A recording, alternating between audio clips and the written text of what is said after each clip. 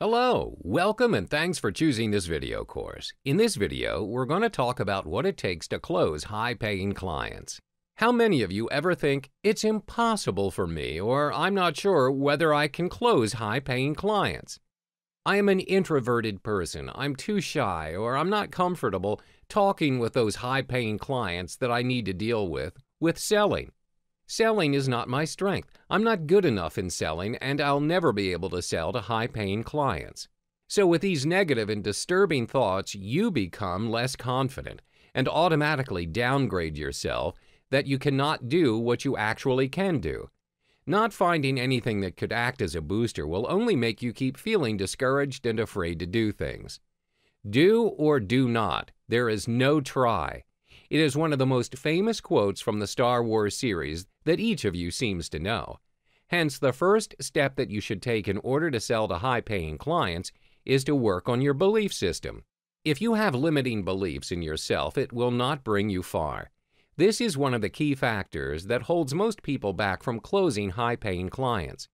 Marketing and selling high-end services is not something that you can make a 360-degree change to overnight.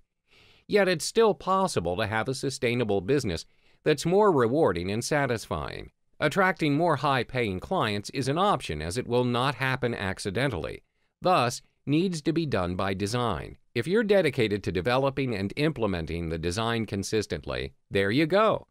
Most of your clients will be high-paying clients in a year or less. Now, let us take a look on what is meant by belief.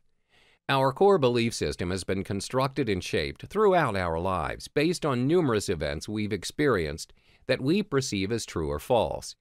Do you realize that most of our beliefs are shaped by others, such as parents, TV, and social norms? However, the challenge is, most of us are unconsciously deciding what we're going to believe. Instead, our beliefs are often misinterpretations of past events. As an illustration, let's take a look at this analogy into belief. Think of a belief as a tabletop, and without any legs, the tabletop won't even stand up by itself, right? So what if belief has legs? Here is when you want to believe in something. You have the references to support the idea. The references are the specific experiences that back up the belief, whereby in this case, the legs are the supporting evidence. These are the legs that make your tabletop solid, and thus, it makes you certain about your beliefs.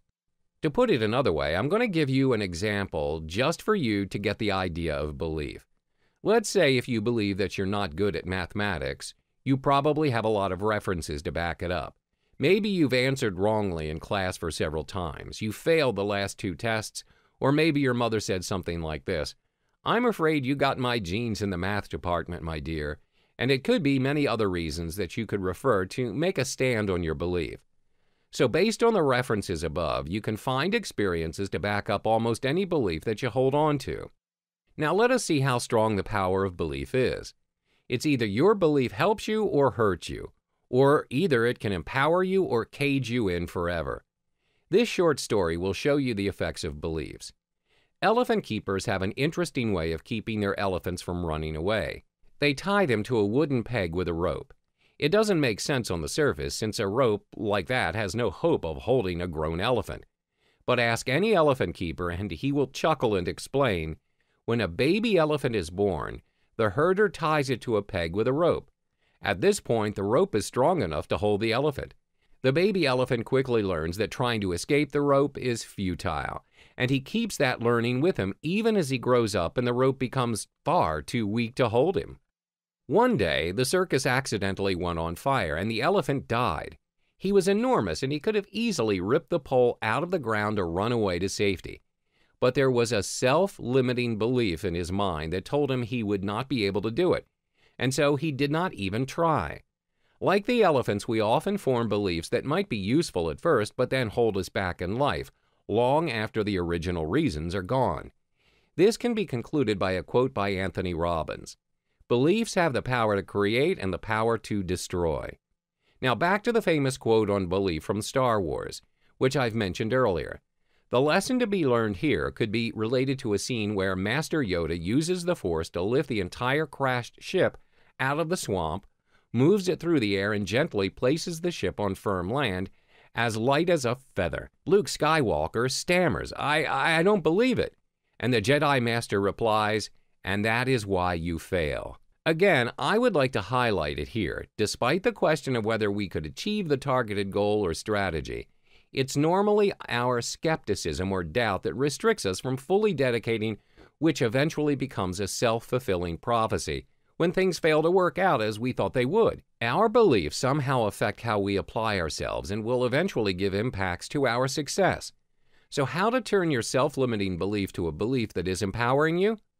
When there is a little voice that says you're not good enough or you're not able to do it, turn it to this. If I could help someone to get the result for themselves faster, easier, and more efficiently than they could do it for themselves, that's all the credentials I need. After you've grasped the idea of belief, how far the power of belief could influence you, and how to scratch the limit to yourself in believing something, you are now ready to sell to high-paying clients. One requires different selling approach and skills in closing high-paying clients. Here we have 5 ways in the list that you should pay attention to.